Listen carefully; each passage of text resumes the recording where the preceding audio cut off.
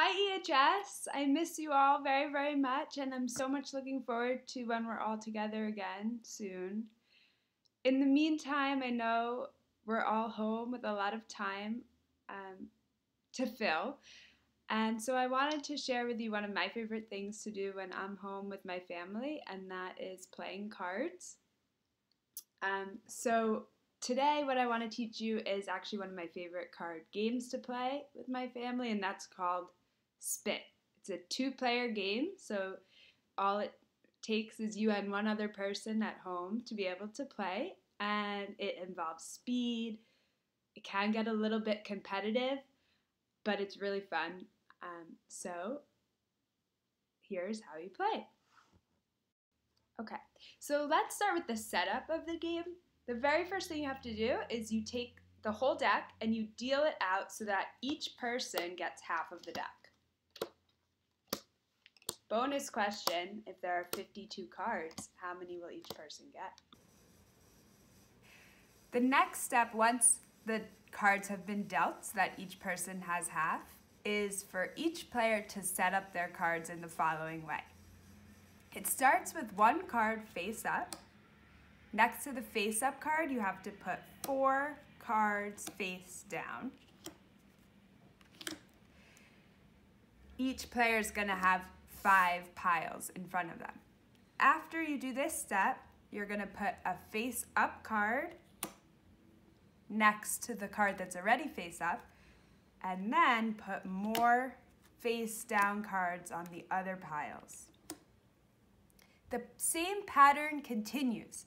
So I'm going to put another card face up, then a face down, a face down, a face up, a face down, and finally a face up.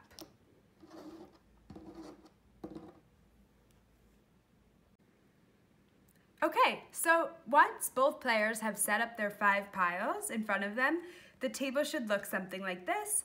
And it's also important to recognize that each of you should have some cards that are left over, that are not part of the 5 piles. Those cards can be held in your hand. Now that we've gone over the setup, let's talk about how to actually play the game.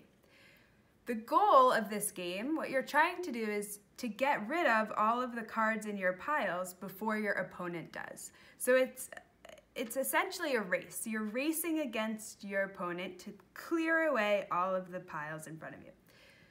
In order to start playing, each player takes the top card off of their extra cards and puts it face up in the middle. Okay, so now that the 2 middle cards are set up, the race automatically can begin. The way it works is that I can take my cards and stack them on either pile that I want to, as long as the card I'm picking is either one higher or one lower than one of the cards in the middle. For example, this 3 I can put onto the 4 because it's just one lower than 4. I couldn't put it onto the 9 because it's not in a row with 9. So I've gotten rid of my 3 now. My opponent, he can take a 10 and put it on the 9 because it's one higher. Once he's done that, he can flip over the card underneath. On my side, there was no card underneath for me to flip over. But instead of my normal 5 piles, now I'm only left with 4. So I can move this card over to recreate 5 piles. And I'm looking to see if there's anything else I can stack. I see that I can put the 2 on the 3. Again, I only have 4, so I'm going to make my 5 piles. And I don't see anything else I can do. None of my cards go on this board. However, my opponent can make some moves. His 9 can go on the 10. His ace can go on the 2 because an ace, remember, acts like either a 1 or as the card above king. Now there are lots of different moves that can be made. Remember though, it is a race as you're playing. So for example, you can see here both me and my opponent have a king, and both of our kings can go on top of the ace. So whoever gets it there first will get to use that ace and continue on. Here's an example of us playing through a full round of spit.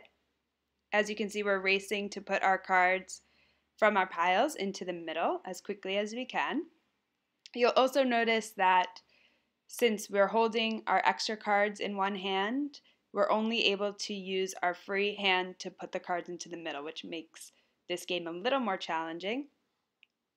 Eventually, what's going to happen is that neither one of us will be able to make any moves because our cards won't line up with the cards in the middle.